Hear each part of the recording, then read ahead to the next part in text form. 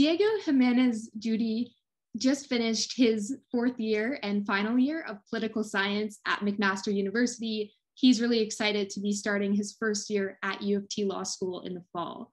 Today, I'm going to be chatting with Diego about his experience with the law school application process in Canada and the tips that he has for future applicants and people that are interested in applying to U of T and law school more broadly. So my first question for Diego is, which law schools were you accepted to, and which ones did you apply to as well? Thank you for having me, Cassidy. So I only applied in Ontario. I applied to U of T, obviously. I applied to Osgoode Hall at York. I applied to Western, Queens, and the University of Ottawa. Yeah, so I applied to 5 schools. I was admitted at U of T in January. It was actually the first school that I was admitted to, and it was it was my top choice at the time. So I actually didn't wait to find out if I would have gotten accepted at any other schools. As soon as I kind of heard the news from U of T, I knew I wanted to go there. And so I never actually ended up finding out if I was admitted to any of the other ones. But those were the 5 that I applied to. And what sparked your interest in law school? I'd say my interest in law school began around high school. I would say grade 9 and 10. I have a very close family friend who's a lawyer, and I kind of started talking to him about the kind of work that he does. And I very much enjoyed the logical reasoning part of the law. I'm not really a numbers oriented person, but I always liked kind of figuring out like little word puzzles, that kind of thing. So I found that, the law was kind of almost like a logical game with words per se. I guess that was kind of where I started. And then as I got a little bit older, especially going into my first year of university, I started kind of learning a little bit more about, different sectors of the law. And then in my second and third years, I took some of the courses at McMaster that had like a legal basis to them.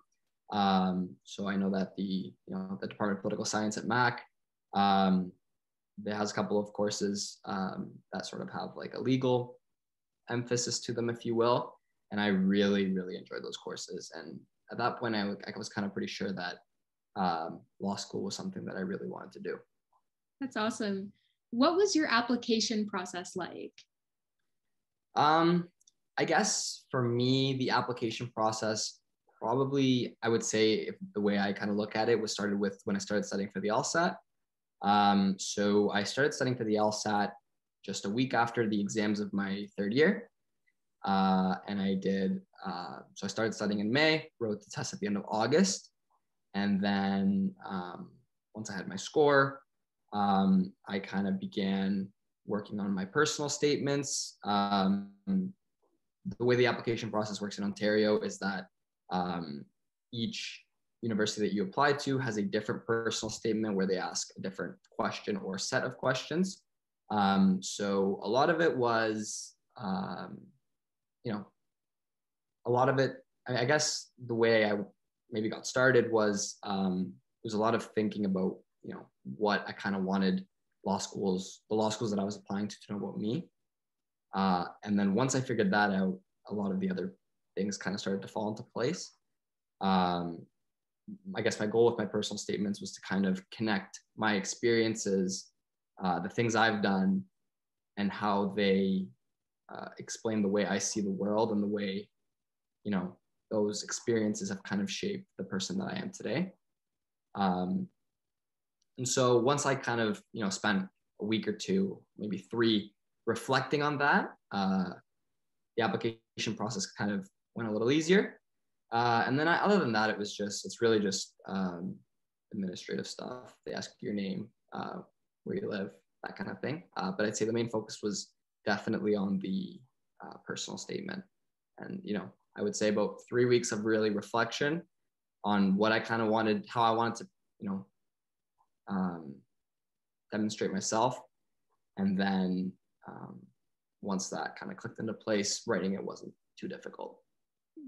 If you had to speculate, and I know it's pretty difficult to speculate, but what do you think might have made you stand out in your application to U of T? Yeah, I think that I think that your personal statement is actually a very key and important part of your application. I think that, of the thousands of people that apply to not just U of T, but all of the law schools, and for the 200 spots or 250 spots that they have available, I think that you'll find a lot of people with very similar or grades and LSAT scores in the same range. And I think that at that point, what you bring as a person and how holistic you are, so to speak, really becomes really important. So I think with me, I think what made me stand out was, in addition to having, grades and an LSAT score that was at, the level that they're kind of looking into, I had 3 key sort of distinct experiences in 3 different areas that were very much connected to why I want to be a lawyer and what I want to do with my law degree. So I think that if you're able to connect sort of what you've done up until you've applied to law school with why you want to be a lawyer or why you want to have a law degree, and you're able to make that sort of connection and show the law schools, this is the person I am, this is what I can bring to the table, then I think that kind of will increase your chances of being admitted. And I think that I was able to successfully show U of T, these are my experiences, this is what I've done, and this is why I want to be a lawyer, and this is what I want to use my law degree for. That's awesome. And what were those experiences that you highlighted? Yeah, so my U of T personal statement, and I highlighted this in all of my personal statements, but if we're specifically talking about my U of T personal statement, it was kind of 3 different experiences. So the first one that I emphasize on my my personal statement was the role that I played with the McMaster Mock Trial Club at Mac. So I participated doing, their mock trials in first and second year, third year as well. And then prior to my 4th year, I actually became an executive with the club. I was the VP of communications. And I kind of talked about how,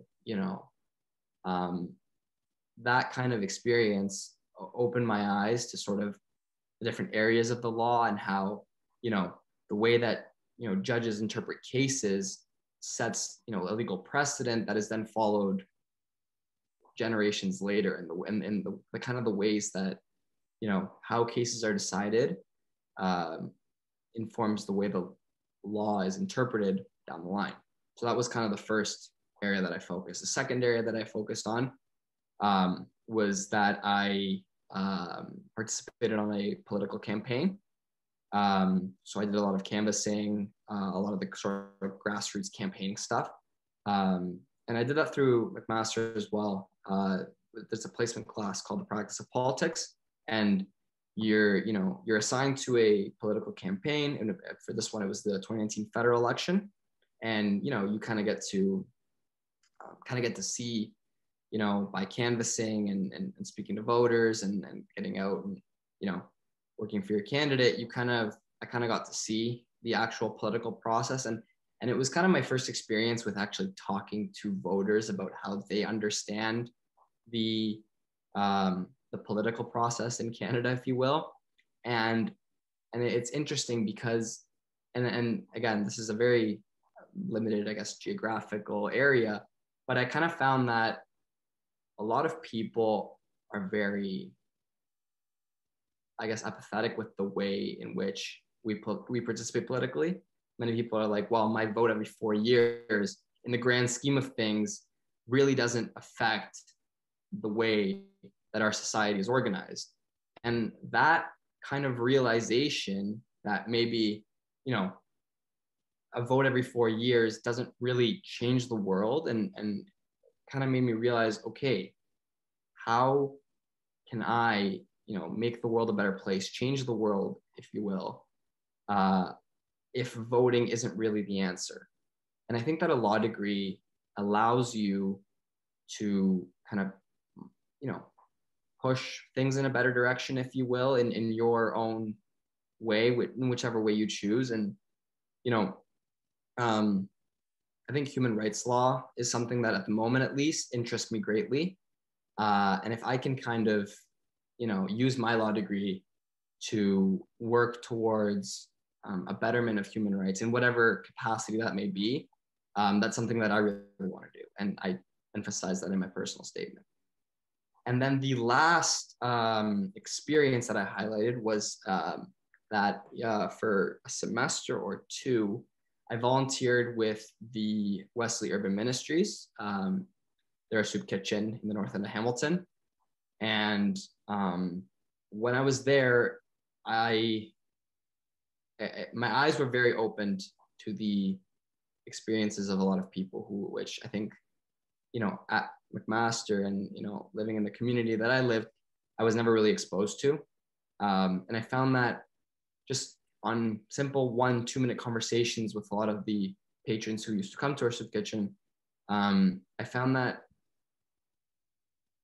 their experiences and the way that they were brought into the world confined them to a place of social injustice in which they had little control over which to improve their own human condition. And that kind of realization that, there are people who can't do much to improve their own reality. I guess also you could say inspired me to want to find a way to improve the reality of at least some people. And again, I think that a law degree gives you the power or the opportunity, at least, to try and make the world a better place, if you will. And I think that all those three experiences in a different capacity informed my desire to go to law school.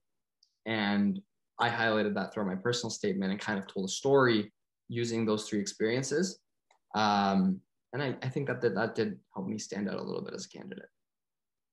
Yeah, thanks for sharing. I think that your approach to your personal statement and the experiences that you highlight perhaps will also inspire some of the viewers who might not have considered law to now think about it, given like all of the exciting possibilities that a law degree can unlock when it comes to human rights and other things that you've highlighted. So I guess my next question is there anything that you wished you knew when you were navigating the law school application process? I think I should know.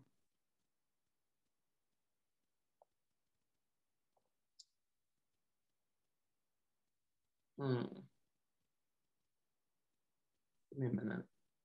I haven't really thought about this one.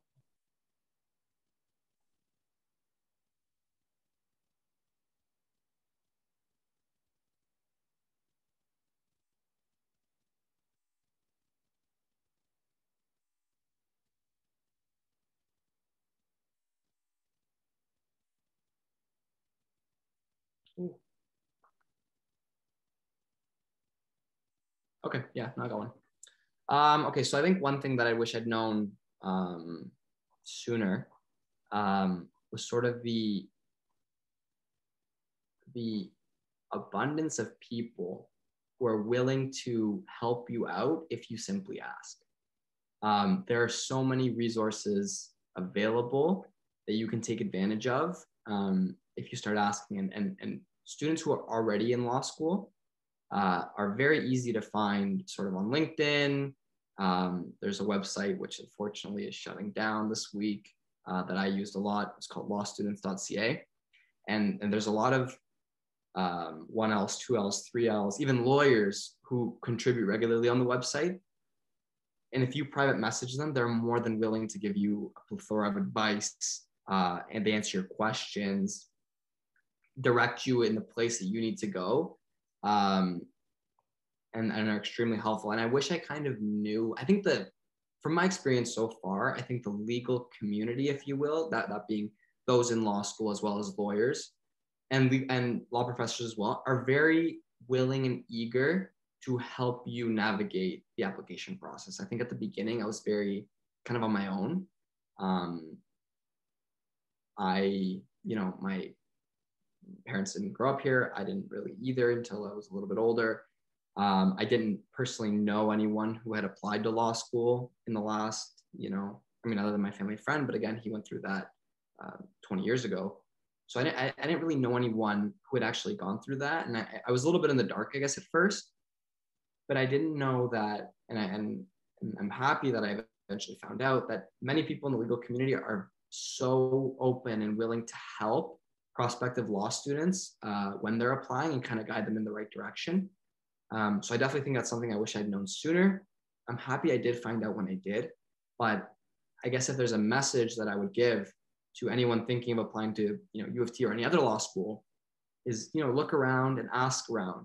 So many people are more than willing to help, and you'll actually find that they'll give you much more information than you might have initially asked for and open your eyes to so many more opportunities that you would have never even considered.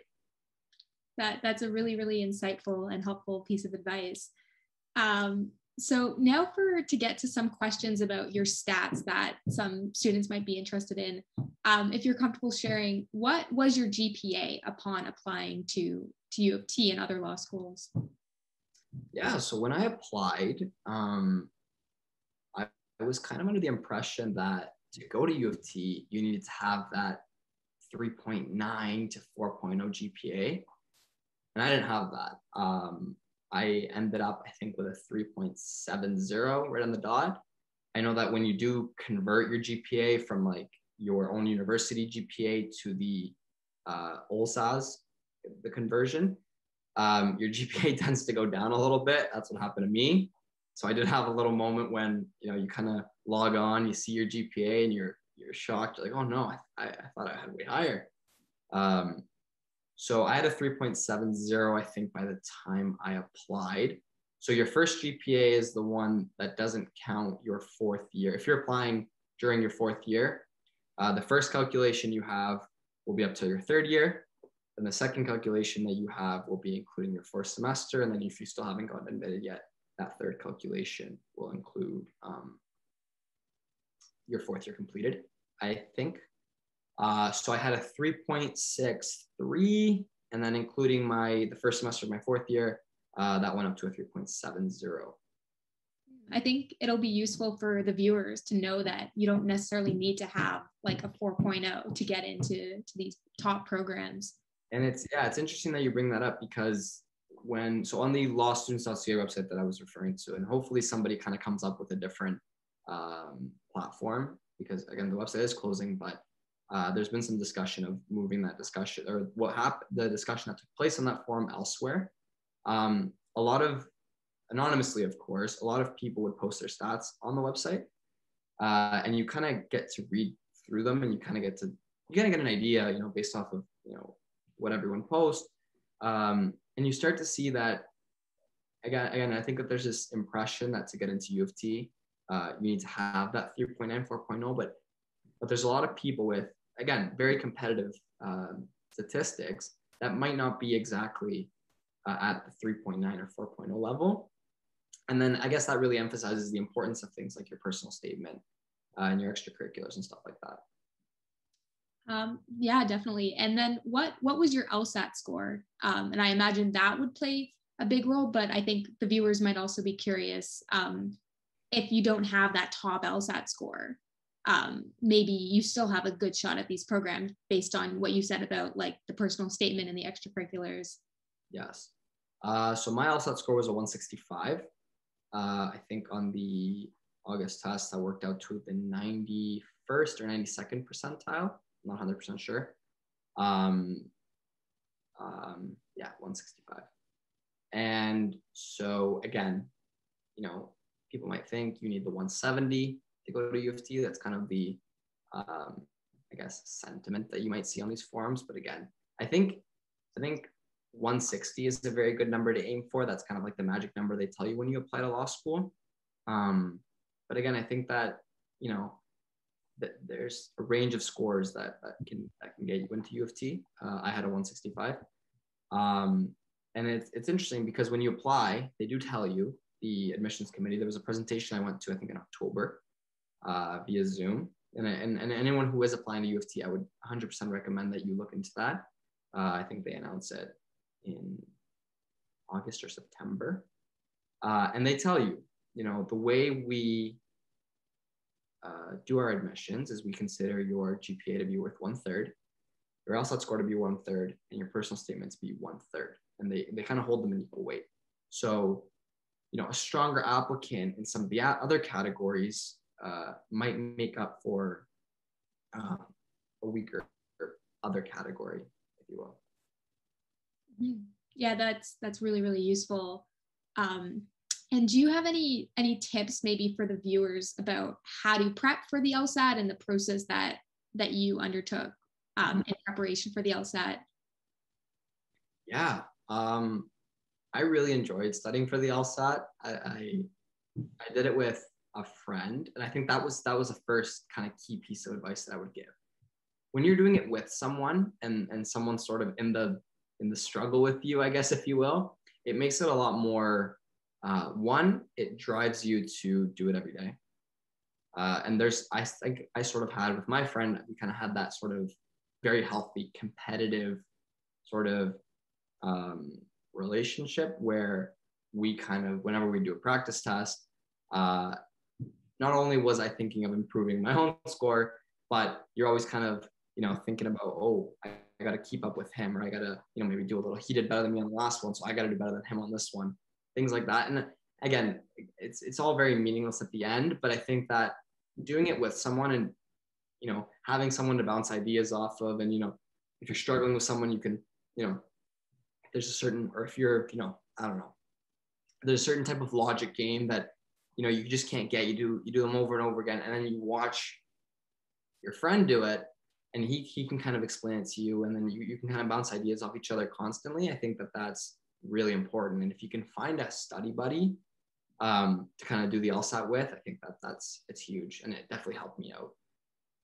And then in terms of actual preparation, so again, I started in May, but a week after, I took a week off after the exams. I started in the second week of May, and I started with Mike Kim's LSAT Trainer. It's a book, and you can print out a schedule, and you kind of, there's like a lesson week by week, and then you got to buy the book from LSAC. I think it's got like 10 prep tests in them, and then there's, so you follow the lessons in the book, and then it's got, your drill sets outlined week by week, so it gives you kind of a calendar that you can print, very flexible. But I think that was a very good resource to sort of get an idea, a background.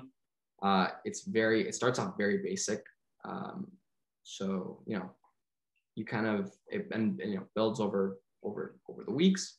So I finished the LSAT Trainer about a month, and then at that point I enrolled in the Princeton Review course, and I did that was a 6-week course online. So it was Monday to Friday from 9 in the morning to 12. You do 6 prep tests throughout the course. And, it kind of breaks. It's very, very convenient because it kind of breaks, whenever you do a prep test, it breaks your score down into types of questions, sections, gives you an explanation for every question. You have a required homework every night. And so, again, the prep courses are a little bit pricey, I guess is the only kind of caveat to that.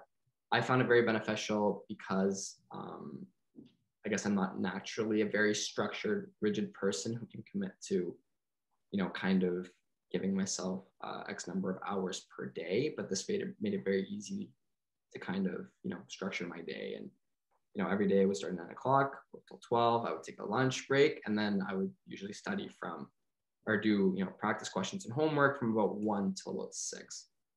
So that course ended in July, and then mid-July. And then from mid-July to my test, which was at the end of August, I just strictly did prep tests. I would do 1 prep test a day, sometimes 2. And that was what I did until the test in August. That's super helpful. Yes, overall, a very positive experience. I actually really, again, I really enjoyed the LSAT, even writing the test.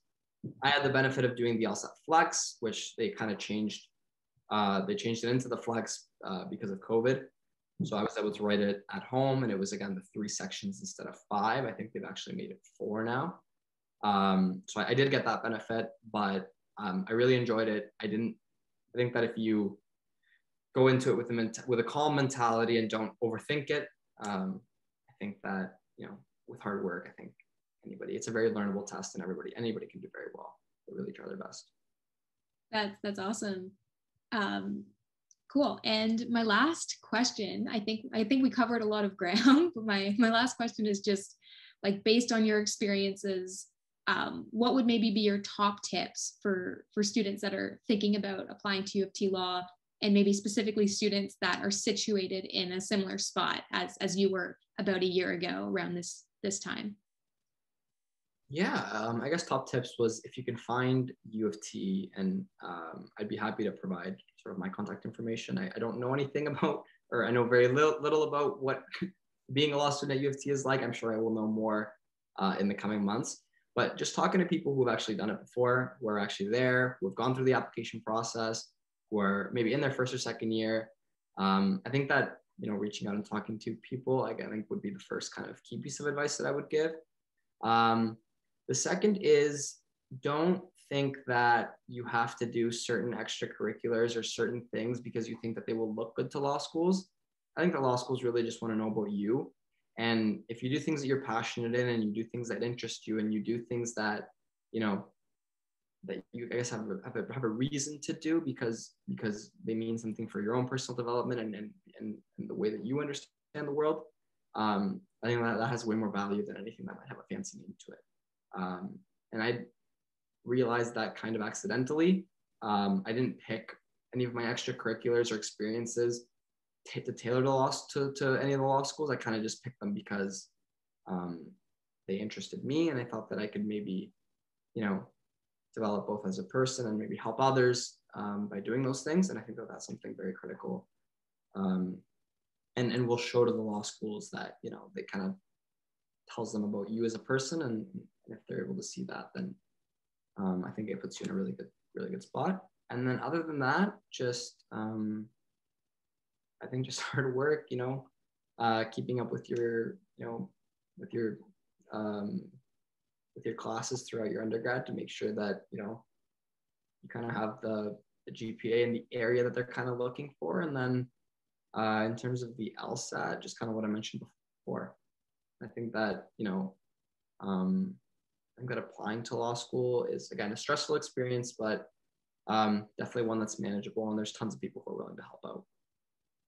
Thanks so much, Diego. And I will include Diego's contact information in the comment section below, so you can get in touch with him if you're interested in reaching out as you embark on this new law school application adventure.